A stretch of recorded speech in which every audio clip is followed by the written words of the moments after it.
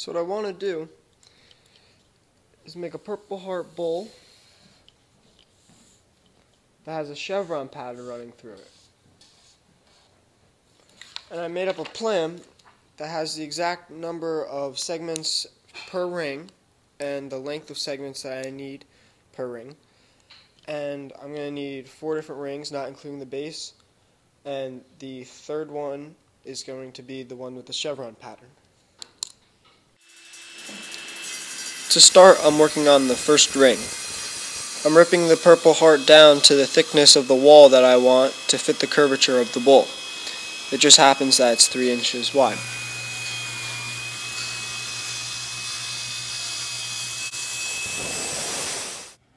Now I can set my miter gauge to 15 degrees so that I can cut the 12 segments out.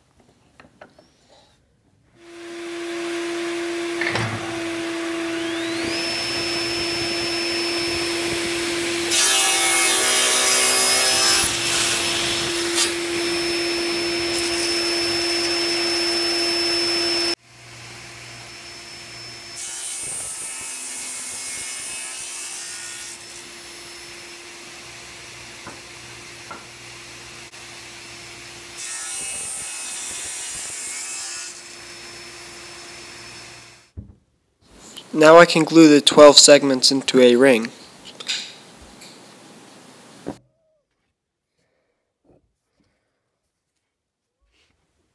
I found that for me, the best technique was to take one of the segments, dunk both ends into a thing of glue, and spread it around with my fingers. Then I could put it back into the place that it came out of. I'm gluing the rings in 2 different halves and using shims to compensate for the error in the angle. It's not very much, but it's noticeable. Now I can move on to the second ring, and I need to rip the Purpleheart. For this ring, I need to rip the Purpleheart down to 2 inches wide.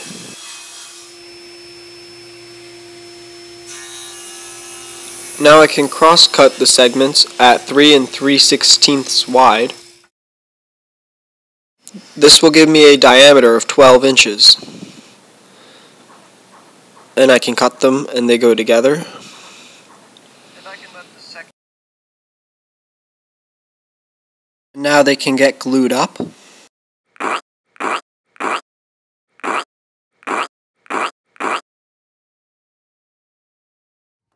And I can tighten the hose clamp.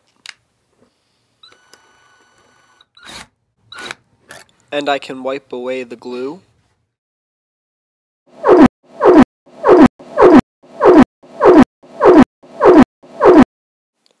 And I can leave the second ring to dry. Once the glue's all dry, I can take it out of the clamp and bring it over to a disc sander so that I can make the edges parallel and I can get a better joint in the middle.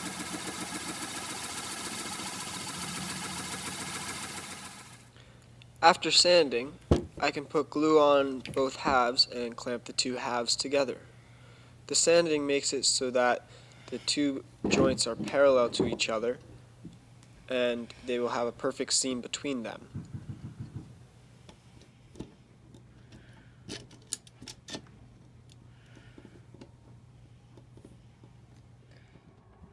Once the 2 halves are dry, I can bring it back over the disc sander and sand both of the faces so that they are flat and can have a joint between the 2 rings. With those rings flat, I can move on to the ring with the chevron pattern. I have a nice piece of Jatoba that I'm going to use as the zigzag part.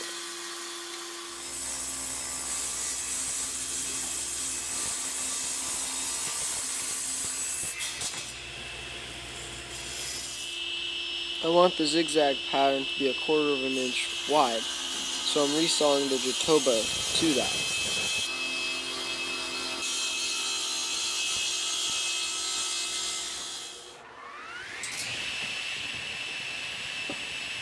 Bordering the Jatoba, I want to have a walnut veneer going along it. So right now I'm cutting that down to the width that I need, and then I can resaw it to 1/8 of an inch.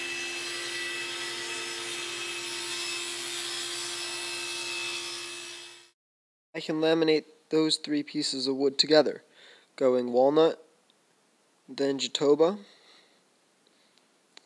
and then more walnut on top. And then I can clamp them together and let them dry.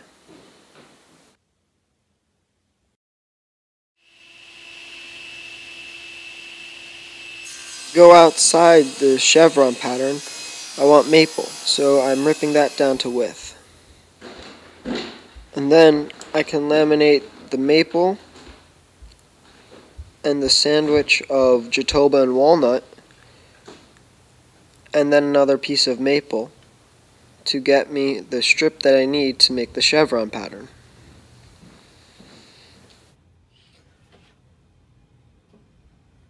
And the clamps can go on. Once the glue is dry, I can take off the clamps and bring it to my bench and use my hand plane to smooth it out.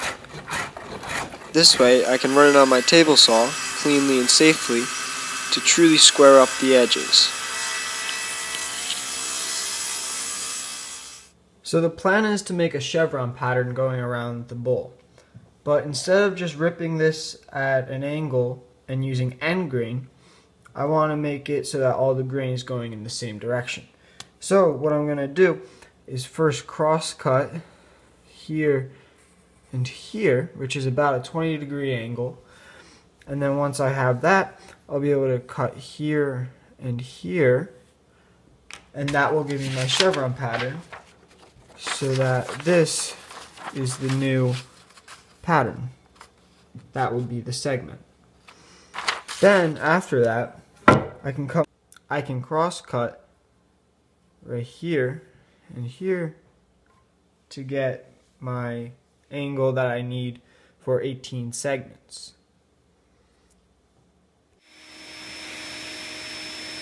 I can make the first cut to start on what will become the chevron pattern.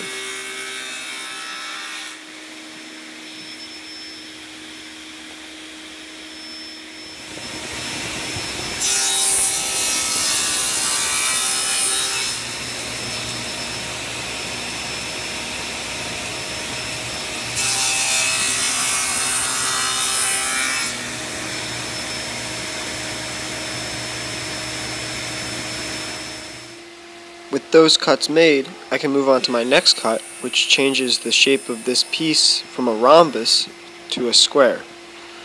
You can see that that piece that got cut off kicks back a lot and sometimes gets stuck, so I just took it nice and slow, making sure to use a clamp every time I could to save my fingers from getting close to the blade.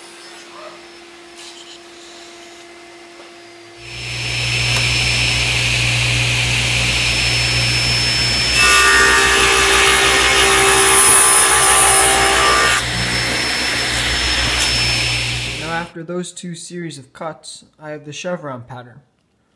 So now I'm going to cut on an angle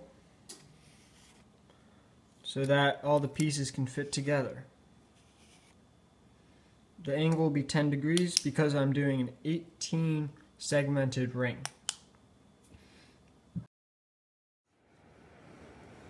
For an 18 segment ring, I want to set my miter gauge to 10 degrees. And then I can make those cuts, which will give me the angle to make the ring. These small pieces were kicking back a lot, so I had to stand to the side and make sure I didn't get hit.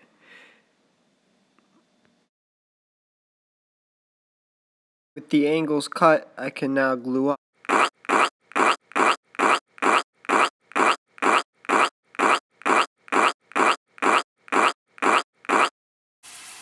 After the glue is dry, I can sand both faces flat. So for the bottom ring, I need to have a 6-inch diameter, so a 3-inch radius. I'm going to do 4 segments, so all of the segments line up at the same point in the center, and that means a 45-degree angle. So instead of going long ways, I'm just going to cross cut at 5 inches. Here, and then cross cut again, or we'll rip at 5 inches. Then what I'll do is cut the piece in half, and then after that I will cut the segments across like that. And these are going to be the outside faces right here. So I need to make sure that these are square and that right here is square. After rough cutting the piece of Purpleheart to a rough length, I can clean up the edge on the table saw and then flip it around and make the piece square.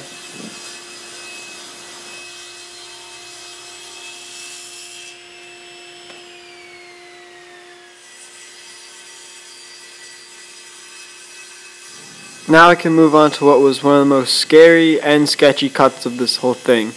I had to resaw the square of Purpleheart into half. It was scary, but it went okay. Now I can draw on the diagonal to find where I have to cut, and then I can cut it out on the bandsaw. This cut doesn't have to be perfect. Now I can flip those pieces around so the cuts are on the outside and glue them to 2 halves and tighten them with the hose clamp. So I glued the bottom layer of the bowl to 3 pieces of plywood so I could attach the faceplate in without damaging the bottom of the bowl. Now I'm going to just turn it around so that it's more steady, and then I will glue on the next ring.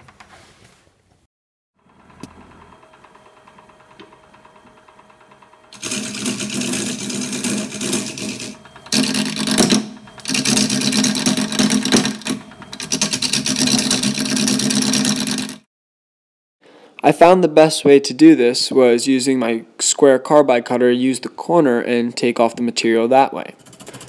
Now what I'm doing is flattening out the face of the bottom ring so that I can attach the next one. I found the best way to put glue on was just with my hands and just smearing it around. It was pretty messy, but it worked well. Now what I did for clamping was I used the tailstock to push pressure against the ring and steady it, and then I clamped it together. And then I could true up the blank.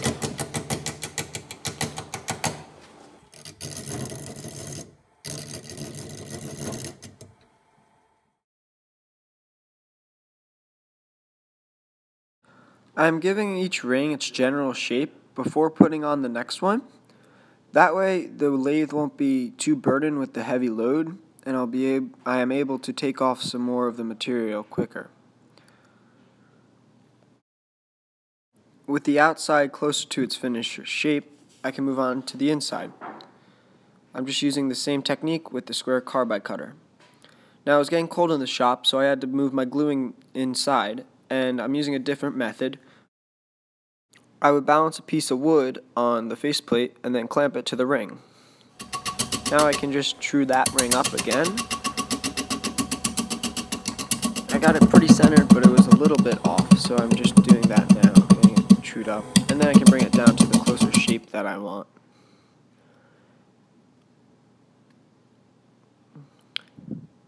And the shavings were flying.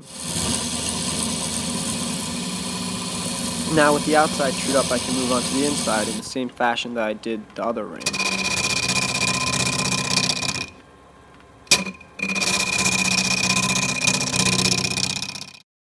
Between the Purpleheart and the maple of the chevron pattern, I want a bit of a transition.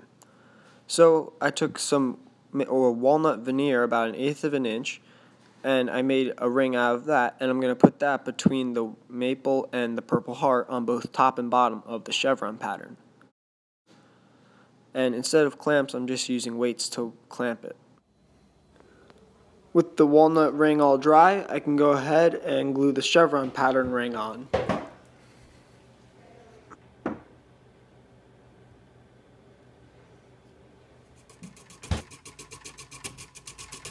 This ring I didn't get exactly centered, so I would have to true it up a little longer, but it worked out well, especially since the maple is a lot softer than the Purpleheart, so it was pretty easy going, which was a nice relief from the hard Purpleheart.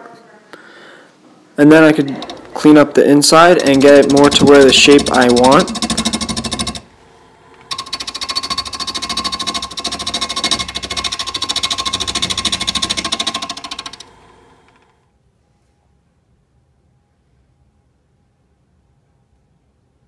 Now I can glue on my final ring of Purpleheart. In between this I had a piece or a ring of Walnut, but I did not show that. And just using the same technique as before, clamping the ring to the bowl with a piece of wood on top to stabilize it. Then I can let it sit overnight and the clamps can come off.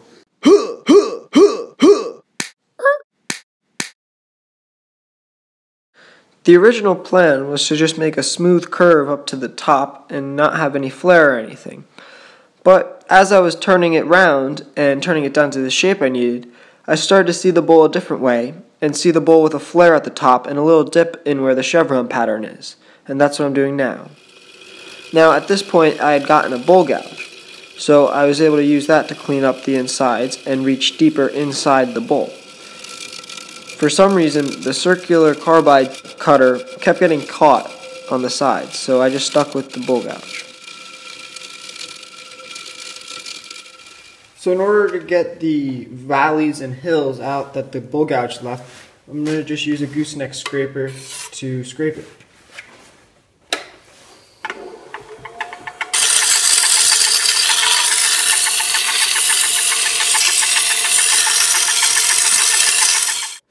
For the convex parts of the bowl, I was able to just use a card scraper.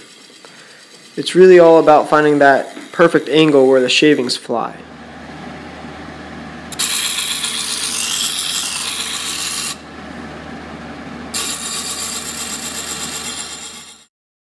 And they stack up quickly.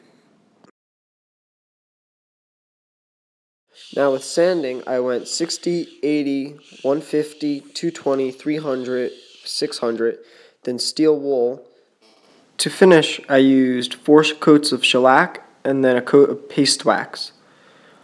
Here I'm putting it on with a brush, but I found that it leaves a lot of lines in it. So after this coat, I had to sand it off, and I put it on with a clean rag, and that seemed to work a lot better. And it gave me the shine that I was looking for. Now, after it's finished, I can cut it off the waste block.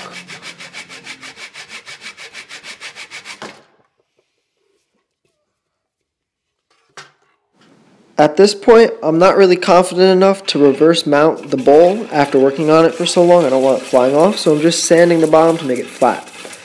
I like to put cork on the bottom because I feel that when you put it down, it gives a really nice soft put down.